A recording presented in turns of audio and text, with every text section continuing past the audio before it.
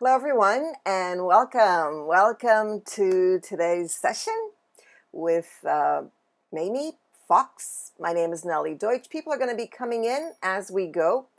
I'd like to remind you that the chat is for you, so feel free to use the chat, ask questions, make comments as we go. You're allowed to chat because we can't hear you, so that's fine. All right, so I'm going to get started. Let's see if our presenter, I see our presenter is not here yet. So I'm not MeiMei, I'm Nellie Deutsch, as I said, but I will be in as me in a few seconds as I introduce the speaker.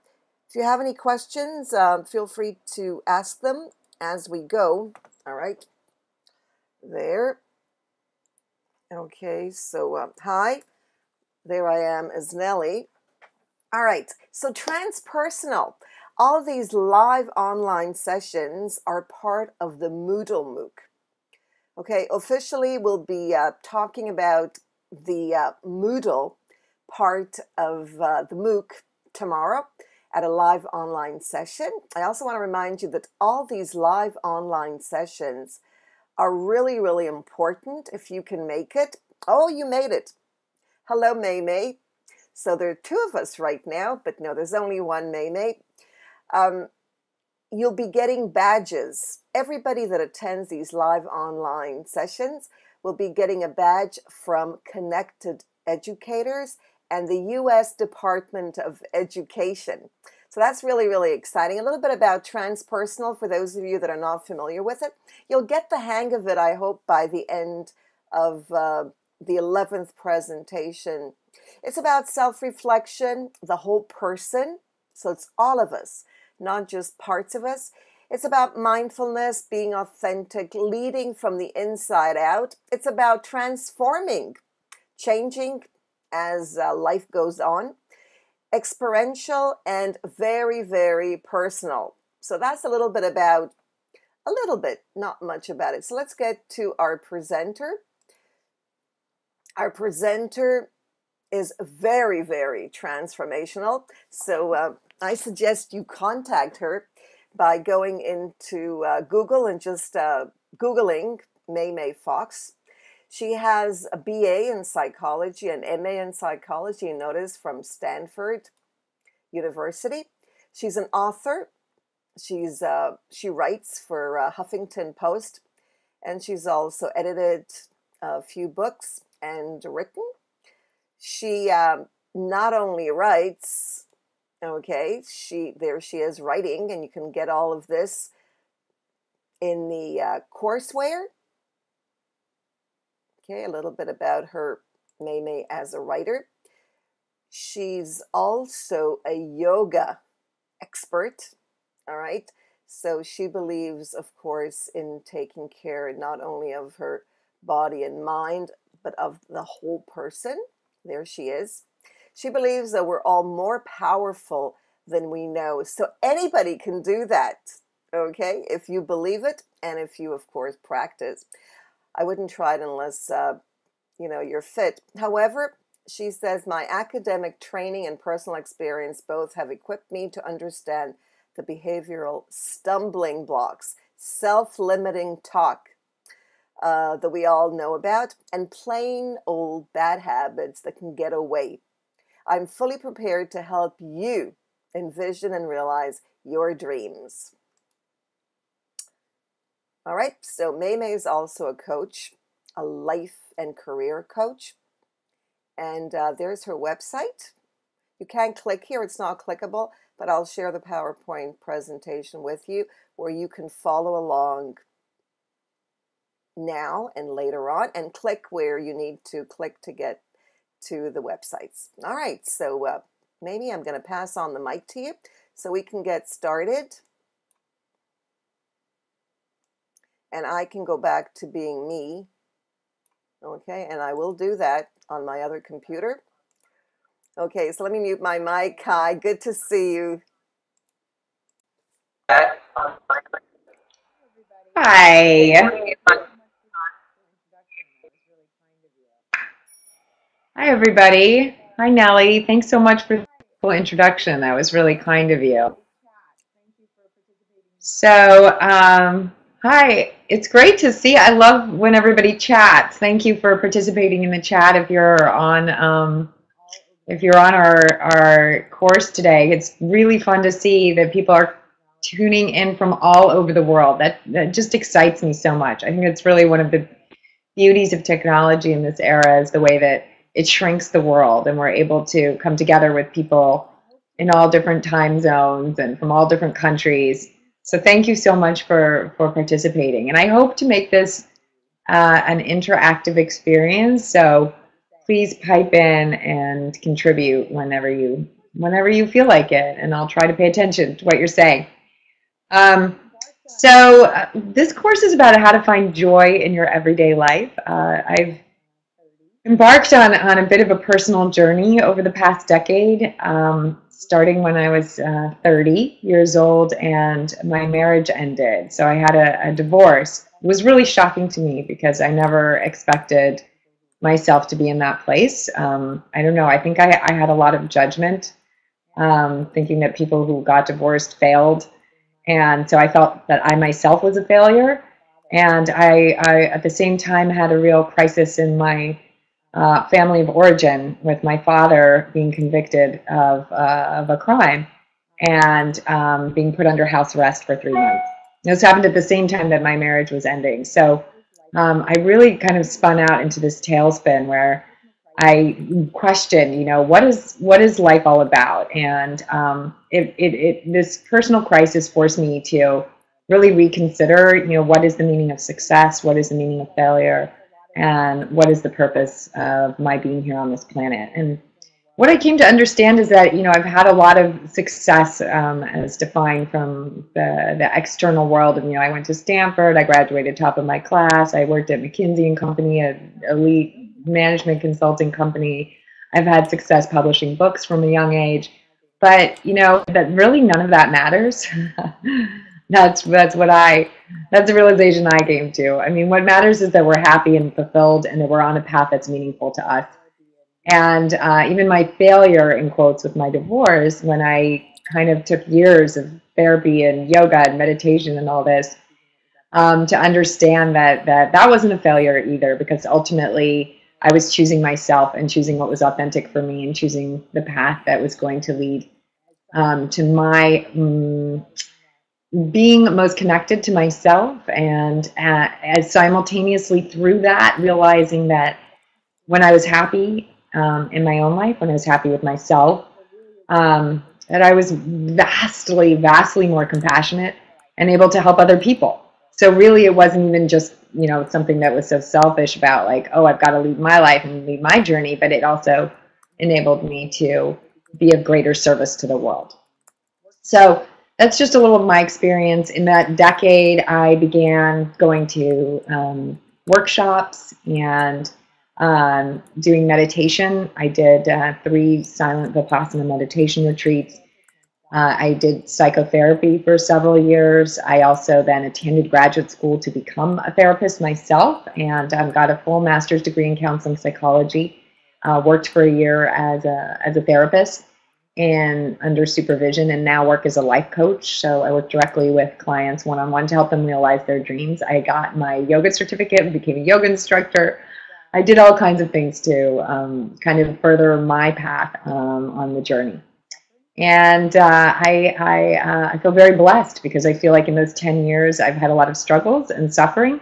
And I've also really emerged on the other side with a new understanding, as I said, about the meaning of life. And to me, that is partly finding joy every day. So that's what I'm here to talk to you about today, is how to find joy in your everyday life. And I will go ahead and get started. Let's see if I can go to the next slide. Yes. So I just thought I would open with this slide. One of my favorite quotes that I've ever read: life is 10% what you make it and 90% how you take it. So that's Irving Berlin, a famous American songwriter, but I think we can probably all relate to that. I think one of my my big learnings during this past decade was thinking that I was in control and that I was setting my course in life and I was responsible for my success. I was responsible for my failures. And what I came to realize is that, in fact, life is much bigger than us. We're just one little piece of it. And yes, we definitely have responsibility and need to take ownership for our, our piece of what we can control and what we can contribute to. We'll talk a lot about this as we go through the course. But also accepting and understanding that so much of our experience of life, and whether we're happy and joyful and connected and loving and appreciative, has to do with just our attitude. And that we have total control over. So that's the good news. We do have control over our attitude. And we'll talk again more about this. Marisol, I see you saying that you love that quote too. So that's great. That's terrific. So I'm going to go on. Actually, this is Nellie. It was funny you quoted this at the beginning, but this is a mantra of mine. We have less control than we'd like, but more power than we know. And I just absolutely believe this to be true. So less control over what happens maybe day to day, over whether we lose a job or lose a relationship or lose a loved one to death. Less control over whether we get exactly what we set out to go after. But we have a lot of power, and our power comes from our ability to control our experience of what's happening to us. And that makes us actually immensely powerful, because we can come to understand that no matter what happens to us in life, we can still have a joyful experience.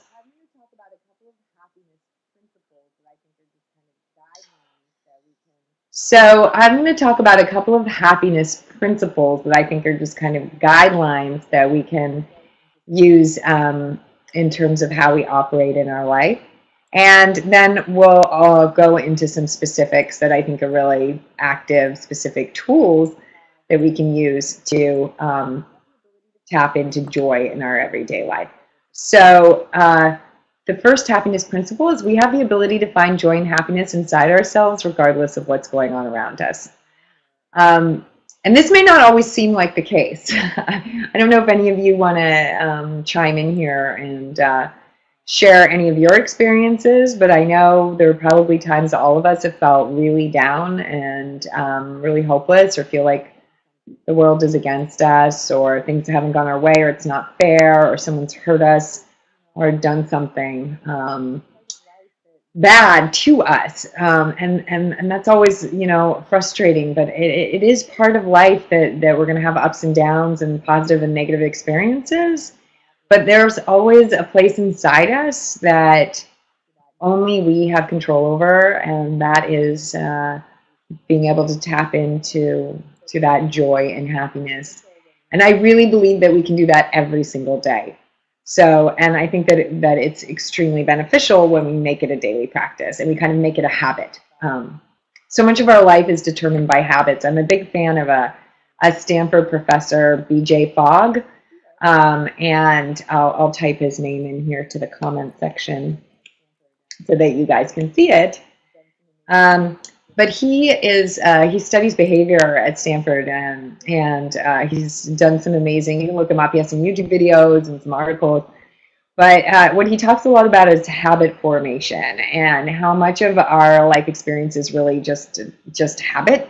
And so we can start new habits, and those can really make a huge impact on our life. And they can start in a very small way. So we'll talk some more, and I want to get your ideas too of habits. But one habit that I'm a big believer in is joy. So making joy a daily habit is part of what we are going to talk about today and embark on this quest. So I'd like to actually switch over now and turn it over to you guys. I'd love to see a little participation here. And I'll go over to the whiteboard. I wanted to share with you too a blog that I wrote in January of this past year for Huffington Post, where I blog about once a week. and it was a really simple article that went viral. It got some of the most likes and comments of any article I've written, and it was just called 40 Ways to Find Joy in Your Everyday Life. And it was pictures and just one-liners of things to do to find joy. And I'm going to go to the whiteboard because I really would love to hear a bit from you guys of what are ways, let's see, I don't want to write with that tool. I don't want to write freehand, I want to write with text. So I would like to know, what are some ways that you all find joy in your everyday life? And I can start with some of mine. One of mine is, number one on my list is play with kids.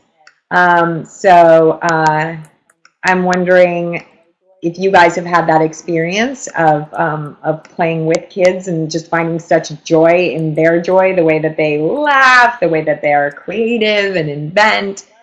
I always get a kick. I always get so much joy out of playing with kids. Another one that I have next after that is to play like a kid. So even if you don't have kids, you can still play like a kid. One of the ways that I do that is I'm totally a kid at heart. Like, I love every time I see a swing set. If I pass by a park and I see a swing set, I go jump on the swings and I take a swing. I mean, it just gives me such a feeling like I'm flying, and it reminds me of when I was young. So that is a fantastic, fantastic way. Just going on a playground. You don't have to be a kid, and you don't even have to have a kid with you to go have some fun on a playground. Also, I always take the shopping carts when I go grocery shopping, and when I'm pushing them around from my car to the store, I like to jump on the back and take them for a ride. I just get a total kick out of that. So playing like a kid. You guys are being awfully quiet out here. See, Guadalupe said it's wonderful to be able to live with happiness, and I agree completely. I know we have a couple people here online, not a huge number, but a few. I would love for you guys to share what are some other ways that you find joy in your everyday life. I'll keep throwing out ideas until I hear from you. Another big one for me is getting out in nature. Just breathing fresh air, seeing the leaves on the trees, watching the clouds go by. Okay, yay, Karin contributed. Talk to my daughter. Yay. Okay, I'm going to put some of your in water activities. Okay. Whoops, where did that go? Thank you for sharing. Play with my grandchildren, someone said. And horses, yes, animals. Oh my goodness, I'm so glad you brought that up.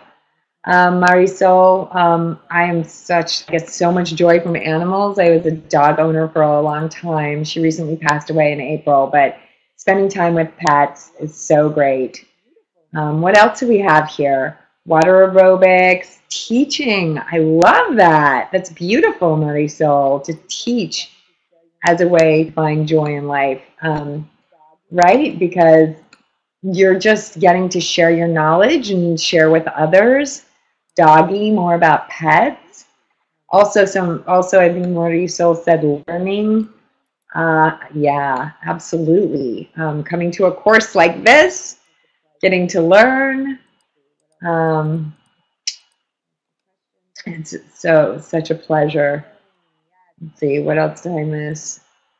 Asking questions, walking in the forest, traveling. Yes, thank you for bringing that up, Karin. Travel, so fun to have an adventure. I love how this is coming out on the whiteboard. Downward, that's kind of joyful in and of itself.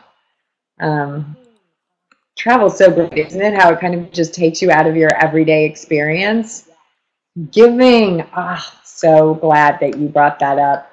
Kojo, giving, yes, sharing of yourself selfishly, giving joy to others. Singing in a choir, oh, I love that.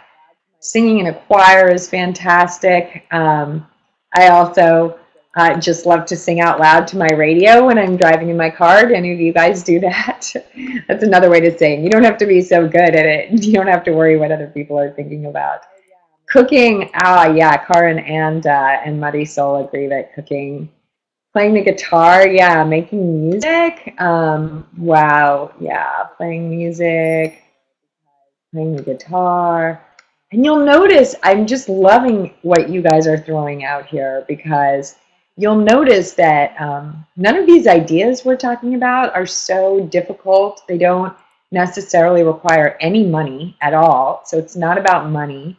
And in terms of time, you know, learning a language, yeah, learning, great. Keep going with your ideas if you have others. But I always think it's amazing once you start to really uh, think about joy and tapping into joy every day. You realize that so many of these activities we're talking about, you could spend 5 minutes doing them. Running, yes. Exercising, oh yeah, I'm so glad that you brought that up. Exercise. For me, yoga, oh gosh, such joy from yoga. Learning languages, cool, how beautiful. I would also say for me, reading. Does anybody else like to read? Reading books, novels, magazine articles, anything I can get my hands on. Exercising, absolutely. Got to make time for exercise, but it doesn't have to be so much time, right? Like, you think about it, it could just be half an hour and you could go for a nice run or a nice walk out in nature. It doesn't always have to be a huge time commitment. I think somebody said making music. I also really love listening to music. Just in the car or in the morning, or sometimes when I just need a boost, I'll put on like some rowdy, fun music and go dancing around my kitchen all by myself, and that brings me a lot of joy. Laughter, yes, thank you, Kojo, for saying that. I hope I'm saying your names correctly. I have no idea, but yes, finding things to laugh about, humor, everything from laughing with a friend to, you know, turning on a YouTube video, finding like a little clip of some comedian. Somebody said giving. I want to add, I want to add into giving, volunteering, or serving others. I think that tapping into our connection to others is a very powerful way to access joy in our everyday life. I like to do things too. I think this is another way we can access joy, is give thanks. And we'll talk more about this a little bit later, but, you know, not just actually giving thanks in prayers or in gratitude for our own life, but actually verbally giving thanks to people in our lives for what they've contributed to us. So really extending that outwards. Receiving with humility, wonderful. That is beautiful. Yeah, that is a really excellent point, Kojo, because I think that it can actually be challenging for us to receive sometimes. We can find it challenging to receive. Oops, I don't know why this is going all over. I'm trying to stay on the whiteboard. Receiving with humility, absolutely. Oh, where are we going? I'm on the whiteboard. Okay, maybe we're done with the whiteboard since I can't seem to get it to stay up here. I was going to see if you guys had other ideas. How about, cooking? How about eating? Gosh, food is a huge pleasure for me. Swim and cook and driving. Oh, that's nice. Thanks for sharing.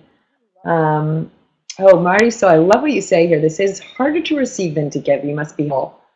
I love that. Yeah, there is something really humbling about asking others for help.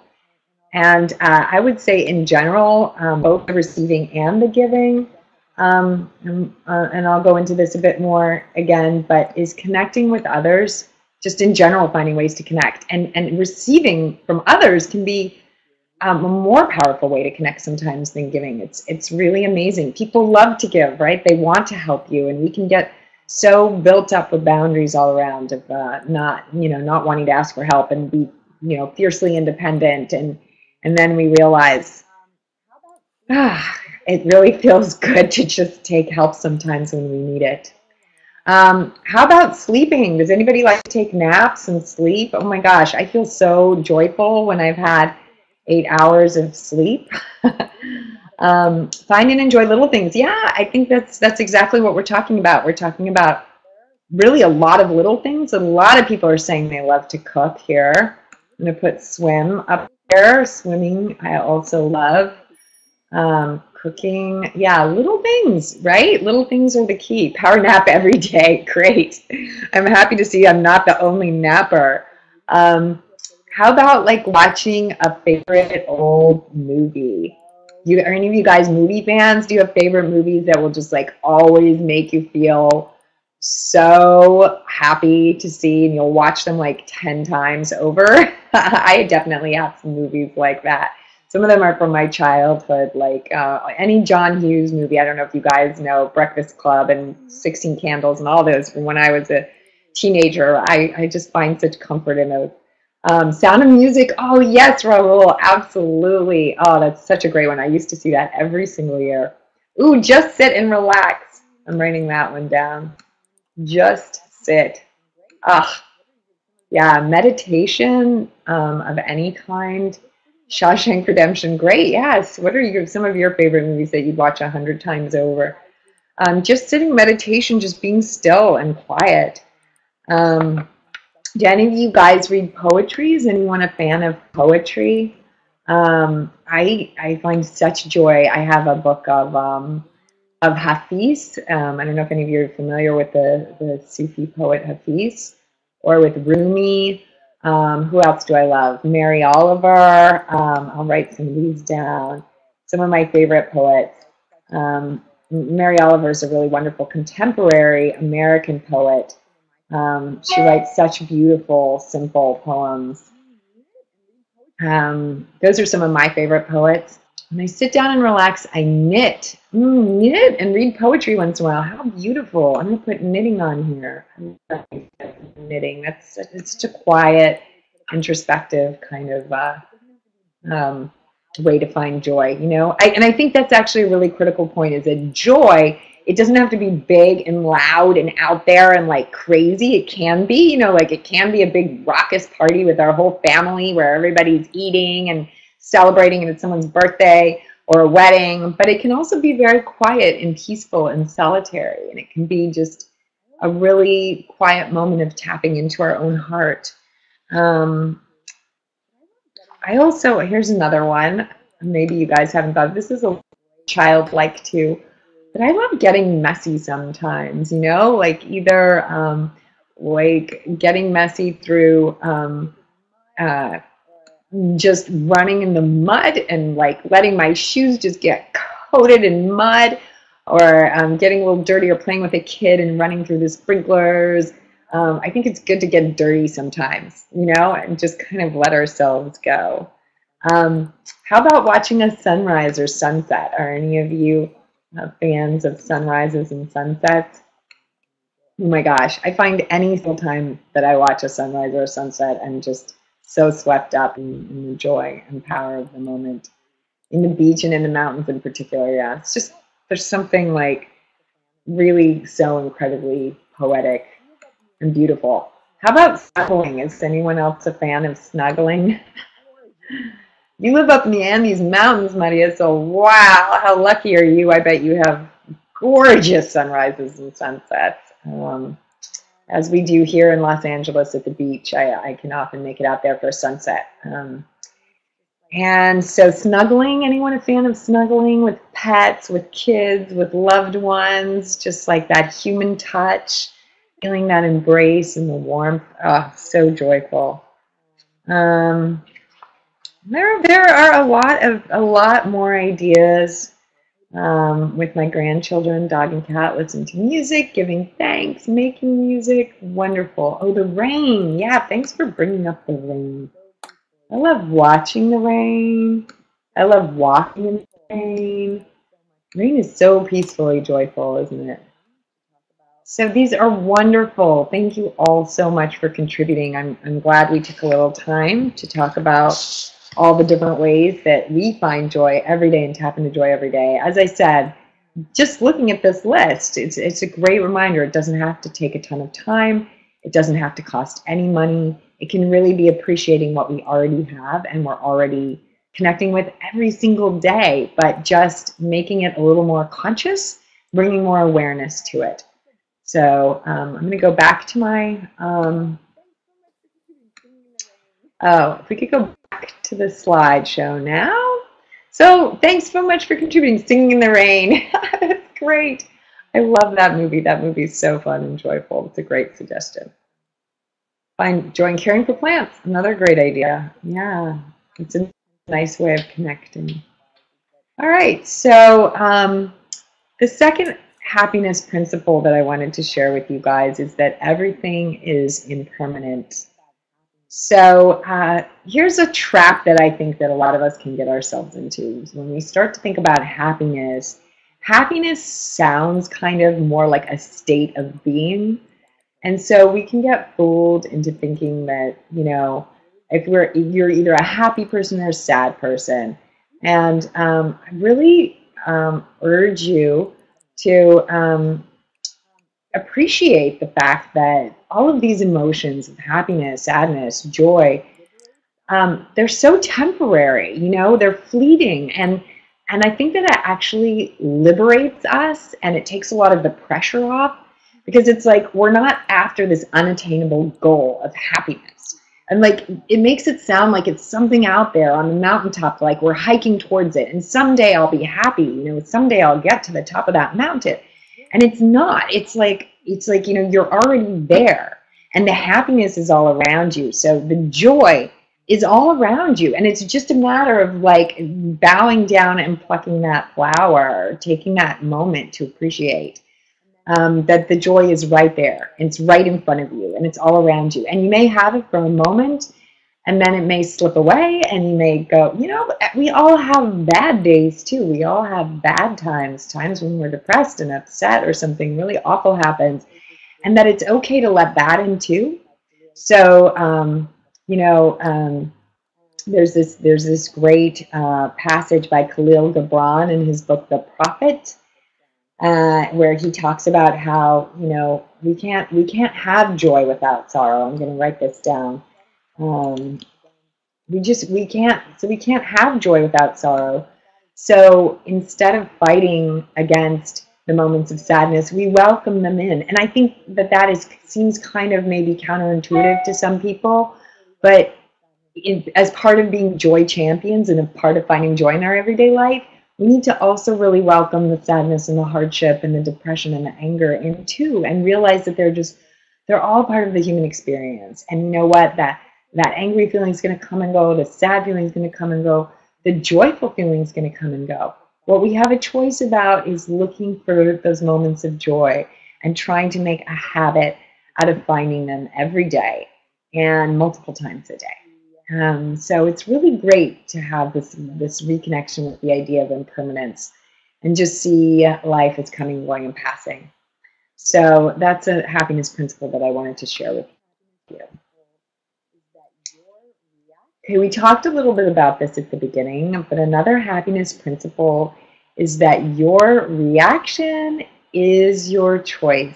Or some Buddhists, I've done a lot of Buddhist meditation. I'm not a Buddhist myself, but I do really love the philosophy of Buddhism. And that is that, you know, we kind of, like, things happen to us and we tend to have this very automatic, instantaneous reaction, right? And so, you know, if somebody says something that offends us, then we get upset and we get defensive and we want to come to our ego. And I think, you know, we may allow that to happen, but what we can do, and meditation helps a lot with this, is just create a bit of space between our reaction and when we actually, you know, do something about it. So what they say in Buddhism is we can't, you know, we can control our response. And by responding rather than reacting, it just indicates that we're taking a little bit more time. The Bible too. So yes, your reaction is your choice. So you kind of have this automatic reaction, especially when something upsets us or something is. But if we just create a little space to be the observer and to let ourselves come in and see what is going on and say, okay, well, you know, is there another way of interpreting what's happening right now? So is there a way of, instead of getting angry or upset, is there a way of saying, hey, you know, maybe I can have compassion for this person who just insulted me. Maybe they actually are having a really bad day. Maybe somebody just laid them off or broke up with them or something terrible happened to them. And so we create a little bit of distance. And I think what that allows us is this awareness that, we don't have to instantly get tripped up into a cycle of getting angry or getting upset. And we might find a little bit of peace there in that space, in that distance. It's really challenging. I see some of you commenting. It's difficult. It's hard. But I do believe that I think there's room for all emotions. So I don't want to say like, oh, don't get angry or don't get upset, because I was just talking about how important it is to allow all emotions. But we can have that emotion, and then we can give ourselves a little bit of awareness of what is going on. And I think that awareness provides a little more space. The space between stimulus and response. Stephen Covey. Yes. Yeah, Kojo. That is what I find is the case. Well, this is generating some interesting discussion, so I'm really glad that you guys are participating and have your own thoughts and feelings about this. So I welcome you to continue commenting as well. So I wanted to share some actual practices with you, what I have found to help me access joy every day. These are some actual implementable practices. The first is to be present. So, we spend so much of our lives and thinking about the future. So we often are tripping out on what happened to us before and, what got us to where we are today. And then we're looking towards the future, projecting, planning, making goals, saying, okay, I need to get here, I need to get there. And I'm so glad, Luciano, you asked, be present. How? Which is a great question, because there's the idea of being present and there's the being present. For me, I would say the most powerful tool of my life that I have discovered for being present is meditation. And you can meditate within any tradition. It is not a religious practice, but it is rather a spiritual practice. It doesn't even have to be tied to any religion. There's wonderful mindfulness-based stress reduction, MBSR, that's taught in Western psychology. You may have heard of, Luciana, you're asking how to be present, so I'm talking about that now. What I find is the greatest key to being present is meditation. Now, I'm going to share with you a little bit about my own journey with meditation. You can take it or leave it. But what I did is I tried many times to meditate, and I just found that I wasn't good at it at all. I actually really sucked at it. I would just lose my attention and focus. I would shuffle. I would look at the watch. I couldn't sit for more than 10 minutes. And Maria Sol, like you, I felt like, oh, this just isn't for me. You know what? I'm not a meditator. I go too fast. My mind is always going, and it's not going to happen for me. Then I heard from several friends about something called Vipassana meditation. I'm going to share the website with you as well. It's www.dhamma.org. This is the particular program that I did. It does come from the Buddhist kind of spiritual tradition, but it is not religious. There's no attempt to convert you or make you Buddhist, or you can be Christian, you can be Jewish, you can be Muslim, you can be anything, and you can go to this class. And it was 10 days. I called it meditation boot camp, and it was the hardest thing I have ever done in my life. No doubt, I was not allowed to, you're not allowed to read, listen to music, journal, nothing. You basically sit for something like 14 hours a day and meditate. And it was really, really hard. The first day I was there, I almost vomited. I was so kind of agitated. But I really committed to doing it, and I'm so glad I did, because by day 4, my mind started to slow down. And I had told myself this story my whole life for 35 years that, I wasn't a meditator. I couldn't slow down. That just wasn't my personality. I'm so goal-oriented. I'm always like planning. And it was beautiful. It was the most beautiful experience of my life when my mind slowed down after 4 days of silent meditation with no talking, no reading, no writing, no music, no distractions, just me and my cushion, and 1 hour lecture every night. it was totally transforming. By day 8, I had really reached a blissed out spiritual state. Like I was just kind of in direct contact with God.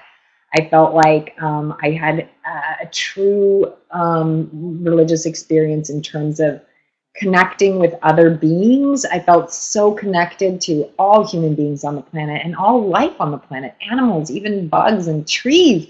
I saw trees as living beings, and it was so profound. And Marisol saying that might be good for you. Yeah, I tell you, there was something about the 10 days. There was something about sitting through the discomfort, through the struggle, and coming out the other side and realizing that, yeah, all we have is now. This is it. And so now I meditate every day. Sometimes I do sitting meditation. The best part, I just wanted to say, finish up my thing about the Vipassana course, is that it was a 10-day course, food, lodging, teaching, free of charge. It's no cost. And it exists everywhere in the world. There are Vipassana meditation centers in every country in the world. And you can just sign up and you can go and you can have this incredible experience. So I'm just going to recommend that to you. Take it or leave it. But it changed my life. I've done 3 Vipassana meditation retreats, and each one has been so profound. And I've really carried meditation into my daily life because of this aspect of being present.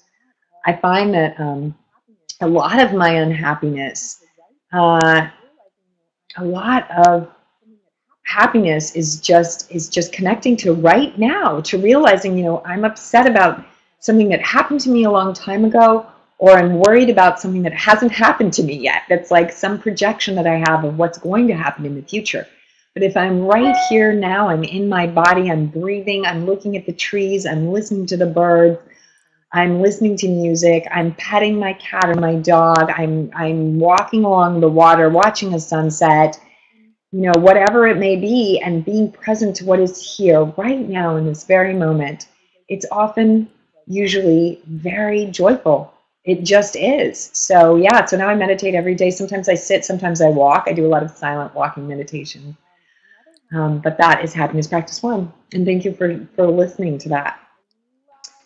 Another happiness practice is accepting things as they are. So I love this serenity prayer from, they recite this in AA, Alcoholics Anonymous here in the US. I don't know if you guys from other countries are familiar with this, but the serenity prayer goes like this. God, grant me the serenity to accept the things I cannot change, the courage to the things I can, and the wisdom to know the difference.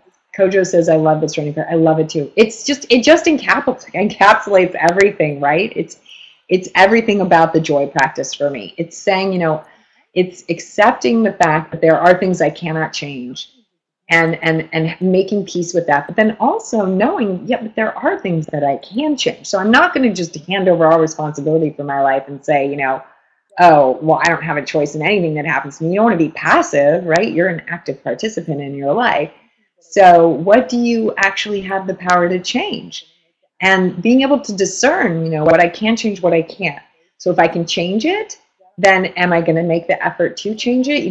If I can change something, I have 3 choices. One is I get on a horse and I start riding into that change and I go full speed ahead and I say, I'm going to change this situation. Or the other is that I just choose to accept it. Then there are other things we can't change. We have no choice but to accept them. If somebody dumps us, if somebody leaves us through death, we don't have a choice about that. I lost my doggy of 12 years last spring, and I was devastated, but that's not something that I had a choice about.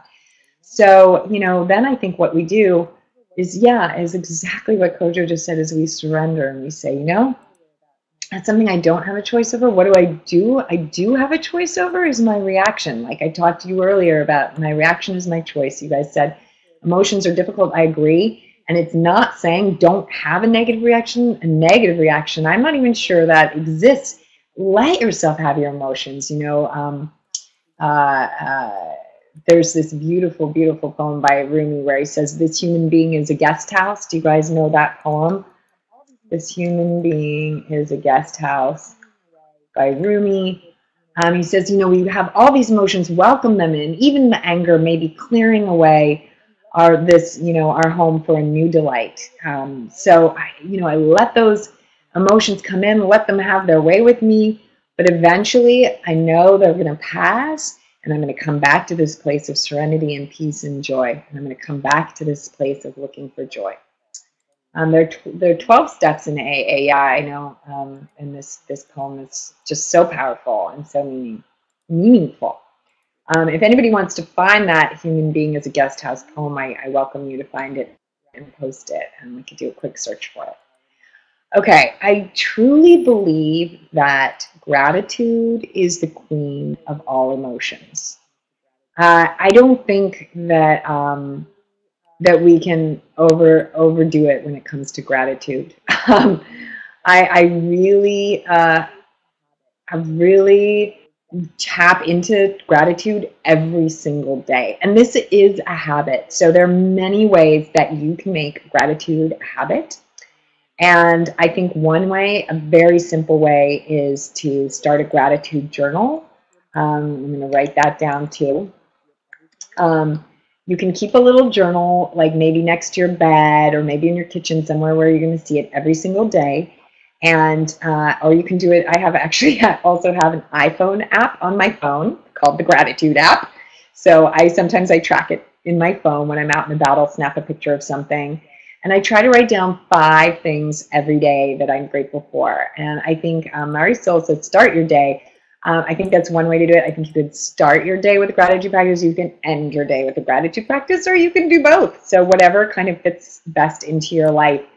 But it's just another form of prayer. It's a form of giving thanks to God for our life here on this planet, and a thanks to all the people who make our life beautiful. So I find my gratitude journal, it can be, something really simple, like a beautiful flower.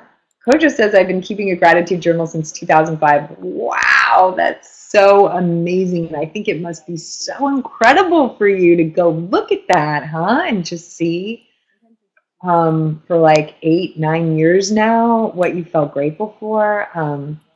Sometimes it's people, it's my husband or my mom or a best friend who's done something lovely. Sometimes it's the sunset, or it's a little snuggle with my doggie. You can see her here in this picture. If you look closely, that's my doggie Masala, who passed this spring. I missed her.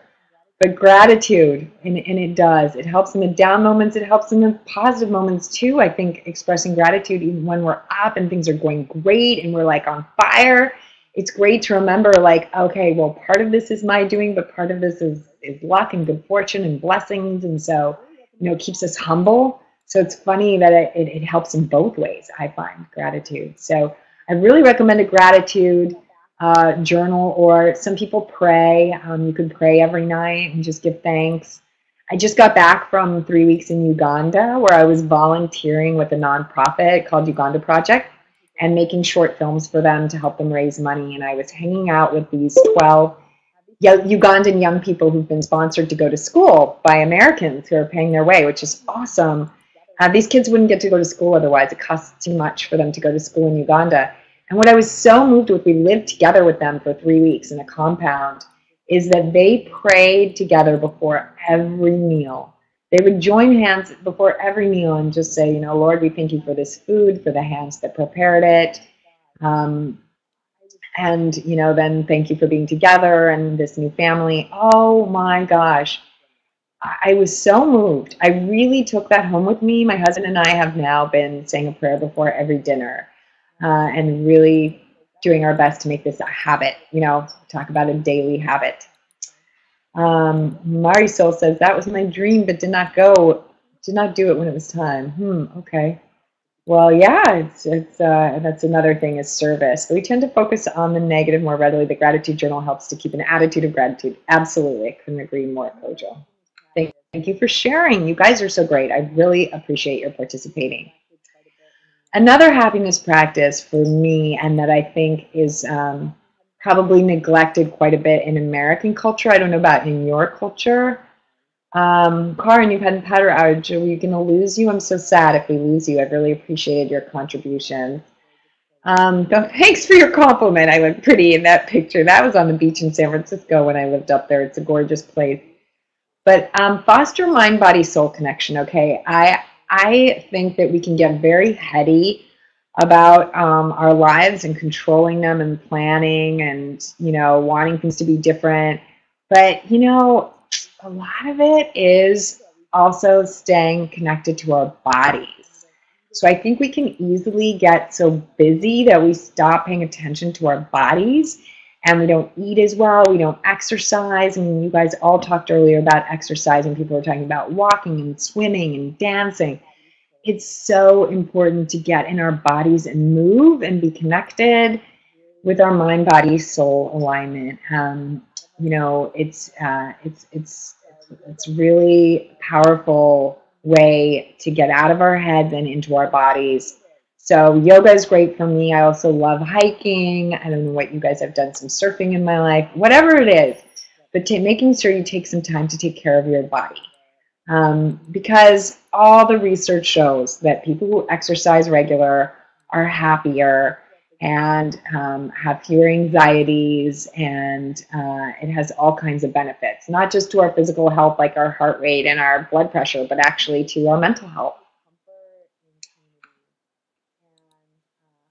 Okay, we really take comfort in community, and our connection is to others as well as to ourselves. So once I think we get in a habit of taking care of ourselves and finding happiness within us, then we can really begin to reach out and extend our gratitude practice, our happiness practice, and decide to become joy champions and share that energy with others. And Mary Soul says, when I was a little girl, I remember a song that said body and soul. I thought it said Mary Soul, Maria Soul, my name. That's awesome. I love it. Body and soul, Maria Soul.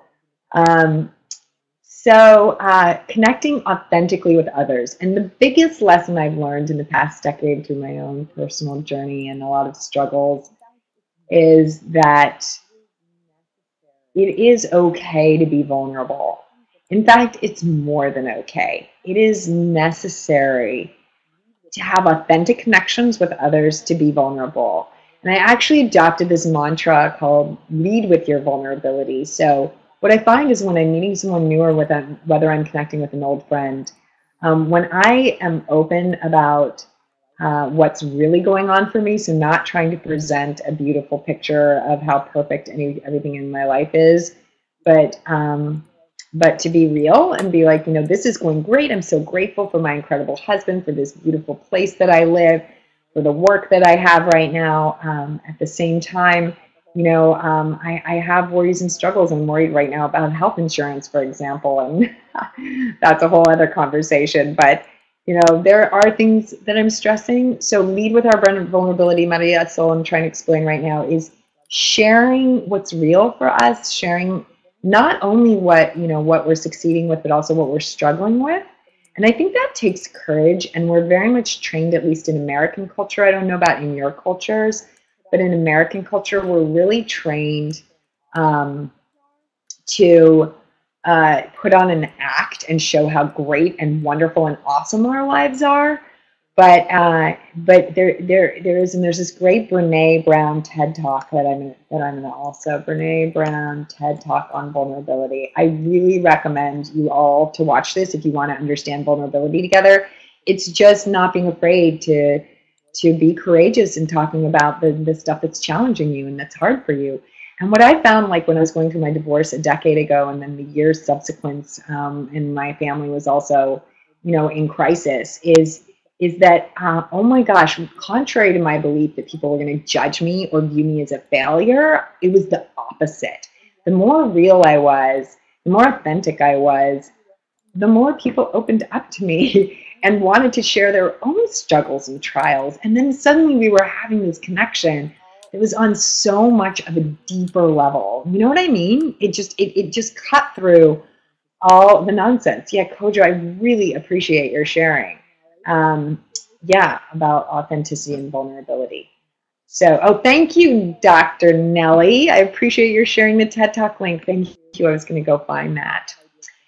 Okay, so another happiness practice we just started to dive into, but I'm sure you all have ideas for how to do this, is to volunteer, be of service to others. This was me volunteering in Haiti about a month after the earthquake there in 2010. Every year I try to take a big volunteer trip. What are some of the ways that you guys do service? You can work in a soup kitchen. You can volunteer at your kid's school. You can bake a meal for a neighbor who's older or who's sick and take it to them. I mean, there's so many ways that you can give back. And what I find is like living is so much richer when we're giving. I have this friend who talks about living by giving. And I wanted to share with you that psychological research shows that people who volunteer lead longer, happier lives. They actually experience fewer bodily aches and pains. Can you believe that? And they say, the experts say, that serving others, volunteering, has as powerful an impact on our well-being as exercising, going to church, and quitting smoking. Kojo teaches literacy. Yes, you must begin with yourself. That's why the whole first half of this course was on taking care of yourself, right? But once you've taken care of yourself, go out and take care of others. And yeah, living by giving is genius. Isn't that? My friend is writing a whole book about that. Thanks for all your ideas. My last happiness practice is fear less, love more. So I find that so often in life we trip ourselves up and slow ourselves down with fear. We react from a place of fear. What could happen if I quit my job, leave this relationship that isn't making me happy, make a change, move to a different place, try to follow my heart. Kojo teaches adults and kids through my church's school literacy program. How awesome. That's fantastic. So I really believe in trying to not get rid of fear, because fear does serve an important part in our lives. I mean, there's a reason for fear. There are things we should be afraid of, like we shouldn't do crazy things, like jump off of bridges. But the way to fear less, love more for me is it's a daily practice. It's like it's a joy practice. It's a gratitude practice. So for me, overcoming fear, it has been a very deliberate effort. I have made a deliberate effort to go after and do things that scare me, that make me afraid. Not huge things, like I said, like not like jumping off a cliff or something, but I will, I went to Haiti to volunteer a month after the earthquake. I was a little scared of that, and I went and did it. And what I think it is it's coming down to a place where I say, am I making this choice out of fear, or am I making this choice out of love? So if I'm making the choice out of love, great. If I'm making the choice out of fear, then I have to really look at that and say, is this a fear I want to listen to, or is this an irrational fear? And I think the truth of the matter is 99% of the time in life, when we are making a choice from fear, it is not irrational fear. It's something we think might happen.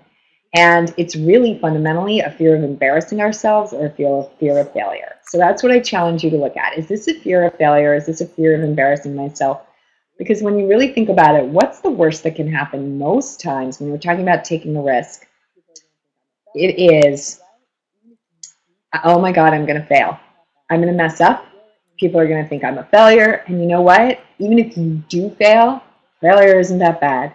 Failure in my life is the reason I am here today. It's the reason why I have a joy practice. It's the reason why I'm reaching out, trying to be a joy champion and educate others, is because of the failures that I've suffered, and having to look at that and say, what is the real point of life? And that to me is to fear less and love more. So whether it's, starting a new business, speaking in front of a crowd, reaching out and saying, I love you to someone, giving thanks. There's so many ways that we can fear less and love more.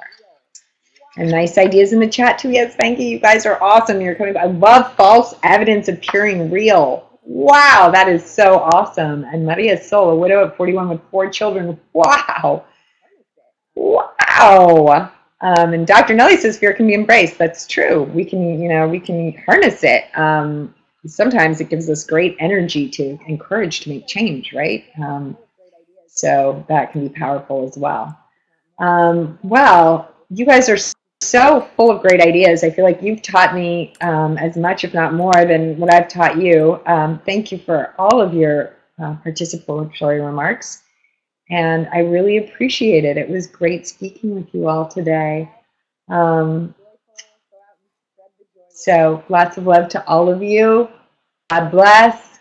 May you be joyful. Go out and spread the joy with others. Thank you so much. Thank you, MeiMei. That that is, that's something that we have to continuously hear. And I'm so grateful that MeiMei was able to come and speak to us so that we can be reminded that we can do it. Okay, each one of us can be happy if we choose, and that's kind of scary sometimes. But yeah, we can. So I'd like to thank everyone for joining us. Maybe I see that you muted your mic and you took away your webcam. You don't have to. Yeah. You don't have to step out. Well, No, I that's don't have okay. to. Oh, here I am. I've got Hi. lots of space here. I was trying to make space for you. Just like you do over there.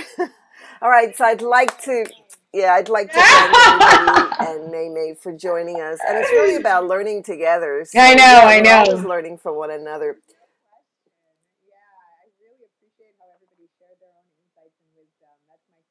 Oh, there's no question. And it's all Yeah, I about really really appreciate how everybody shared their own connecting and insights and reminding one wisdom. That's another. my favorite Because we part all of go doing through these the same courses. thing. We're exactly the same. Different stories, same feeling, same mind chattering, So we're not It's so alone. true. All right, so have a wonderful day, and thank you so much. Yes. And bye-bye. Thank you. Yeah, you guys have a wonderful day too, and thanks again, Nellie. Bye-bye.